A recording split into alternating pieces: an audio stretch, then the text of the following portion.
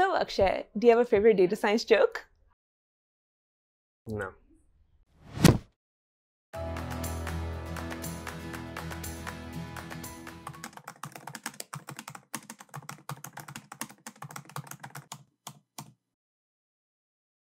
How did you get started in data science? I went to UC San Diego, studied neuroscience, and for the first 2 years of college, I had a really intense interest in finance. So was doing internships in private equity, investment banking, and the like, and saw an opportunity there actually to speed up my workload with scripting, right?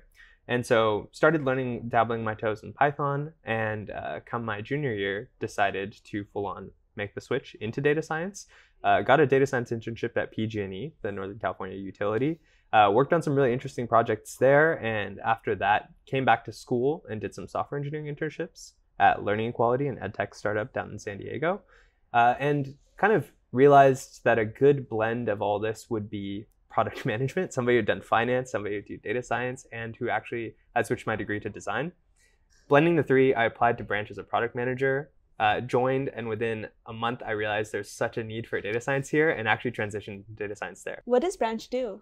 Branch is a unicorn mobile startup. I'll give you all the buzzwords, but it is a unicorn mobile startup focused on mobile linking, mobile attribution, and mobile search.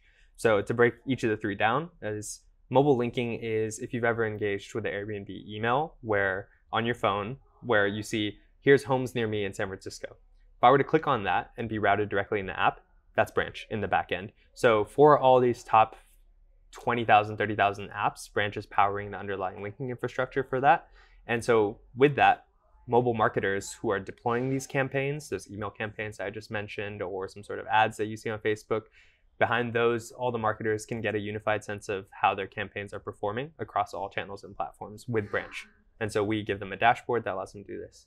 And the third aspect, mobile search. Throughout this entire process of building a linking infrastructure, Branch has been able to index in-app content, which means same way that Google is able to do PageRank across the real web, Branch is able to kind of gain a sense of popularity of in-app content and distribute that for sort of a spotlight search for Android. And that's kind of the current product offering that we're leaning in towards. What is a typical workday like? My typical workday can vary from one of three things. Can either be me focused on data pipelines and making sure that I have the underlying infrastructure I need in order to get the analytics that I want. The second thing that I could be doing is scripting, say writing something in Python, be it Pandas, PySpark, something like that, with a general goal in mind is let me go ahead and answer this business question or build out some sort of notebook where I can share with my team and they can answer these questions. Or the third thing is dashboarding and reporting, be that in Looker or Tableau, building a data model in Looker or dashboarding itself in Tableau.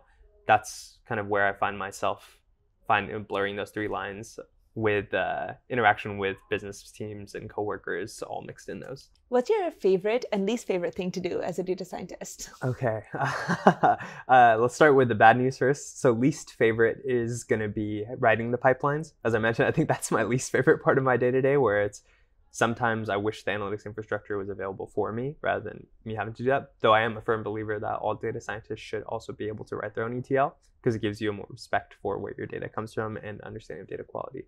But my favorite thing is probably sharing insights with people on the business teams and people kind of on the product teams. There's such an opportunity that you'll realize when you become a data scientist to be able to show value from your own company's data to your non-technical teams. And I think for them, being able to ponder and strategize on the data that you've provided and come out with actionable insight is just a great feeling knowing that you were involved altogether.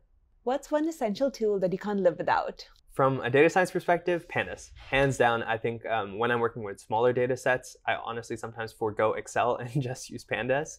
That has become my go-to, but with Branch often we're working with larger data volumes, so I have to end up using the PySpark API, like load up a Spark cluster and then spin up a PySpark notebook.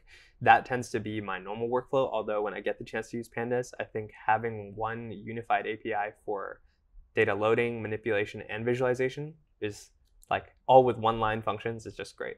What kinds of people typically become data scientists, and what advice do you have for them? I think there's 4 types if I had to break it down. One is somebody with a software engineering background or some sort of engineering background in general. It could be mechanical, something else, but people who come in with that mindset and then realize that there's opportunity to work with larger data and have that be your core day-to-day focus.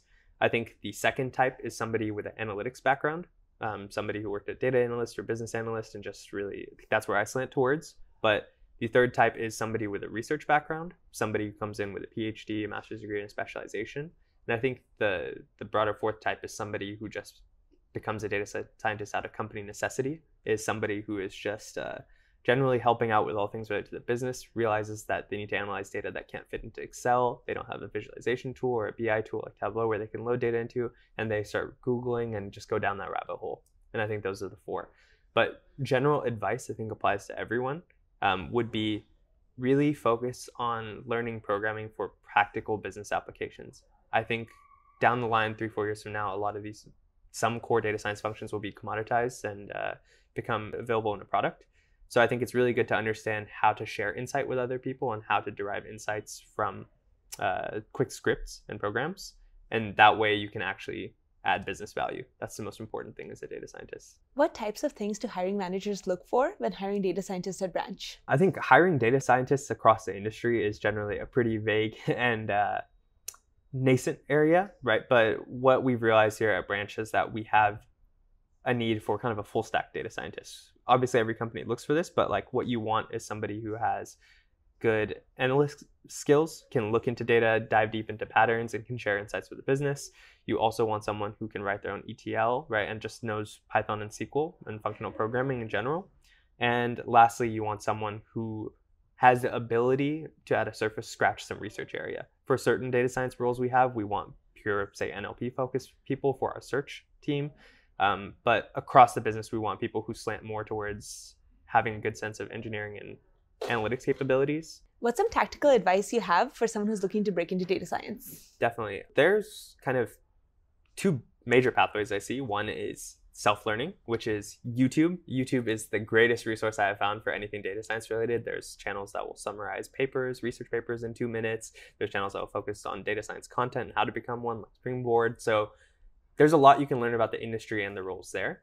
But also, when it comes down to learning how to solve practical business problems with programming languages, which is the core job of a data scientist, I think using Kaggle, right, or kind of building your own portfolio, working with dummy data sets and publishing that on the web is the best way to get your own name out there and show that I am not somebody who just learns things from research perspective. I'm somebody who applies them practically.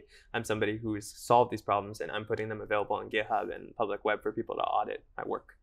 That's great. And I think the second option is kind of signing up for a bootcamp, right? Is if you really are in a place in your life where you're not having access to the opportunities you think you want, a bootcamp, and what I've seen from Branch is we hire a bunch of people from bootcamps from a software development perspective too, is that it's a great place to restart and you get to fully learn the curriculum in and out. The people there are experts, right? I think that is a great place to reskill and just get a start in data science if you don't know where to start.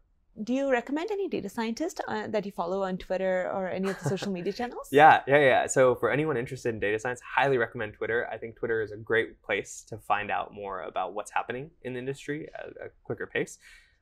Two of my favorites are Vicky Boykis. She writes a Substack blog called Normcore Tech, which is really focused on kind of data science and what's the state of happening with like market maps and kind of things about here's practical advice on how to work with these different data types. Randy Au is somebody who I follow on Twitter as well. He's recently on paternity leave from what I read, and he's writing a bunch of good content on things like here is how all the different date times work. Here's ISO 8601. Here's what UTC is. And he explains all the messy nitty gritty and puts it all into one clear, concise blog post. So those are two I recommend.